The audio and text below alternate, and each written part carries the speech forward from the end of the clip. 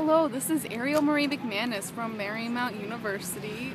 I am a communications major, so again, in theory I can communicate, but you will make the decision of that, so it might not be in practice. I am here on the National Mall on one of the days of the Cherry Blossom Festival. It's a love-hate relationship because I hate tourists, but I do love the weather, and it's the first time it's been very nice. So it's a great day just to sit around, have a picnic, look at all the museums. I'm outside Air and Space, and we're about to go inside Air and Space for today. It's currently my favorite museum because of Captain America took place there, just saying. Milestones of flight. And like a pretend traveling exhibit, which is really anticlimactic in the actual museum. But that's a different story. Welcome to Air and Space. This is Milestones of Flight. Here is the Spirit of St. Louis, Spaceship One. Here is Jaeger. It broke the sound barrier. My personal favorite, Sputnik, because I like the space race. And then other airplanes and a lot of people arriving here to the museum. So it's very noisy, so please bear with me. Today is a Family Heritage Day. It's about astronomy. The last one was about kites of Asia. That is my personal favorite. Welcome to America by Air. This focuses on commercial airline and our gradual lives in airplanes. You can enter 2 airplanes. This is on the 2nd level by the escalators close to the planetarium. And then you also have this American airline. If you want to blast from the past, you can learn all about America Airlines, Pan Am, and stewardesses from back in the day. This is one area dedicated to traveling exhibits on the 1st floor. It currently is about Red Bull, something that I personally don't care about, but maybe you do. Welcome to the World War II exhibit. There's not a lot going on here.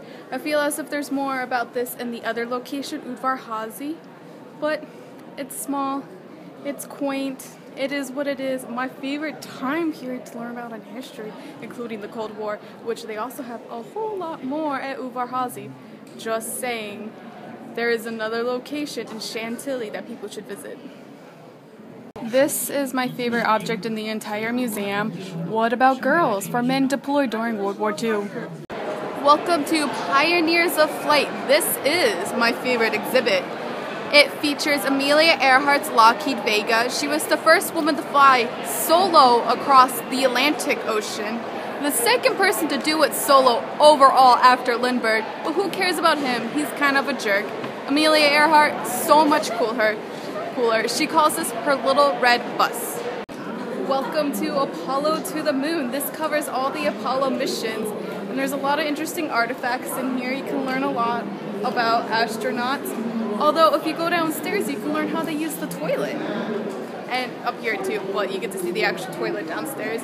And I am standing beside Saturn V, and it is giant. Like, this is me, and that's that thing. I can't even get a whole picture of it.